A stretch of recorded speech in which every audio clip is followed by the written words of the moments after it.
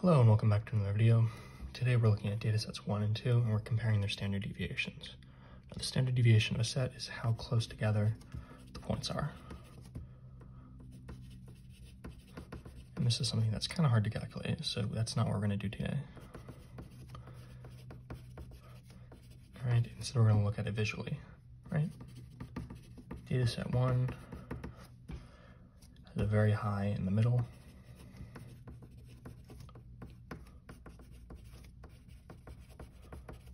Basically nothing out at the ends. Whereas dataset 2 is more spread out. It's more gradual shift towards the middle. The more spread out something is, the higher standard deviation is. The higher the points are deviating away from that mean, okay? This is a higher standard deviation. Now we have to look at which of these answers correlates with that.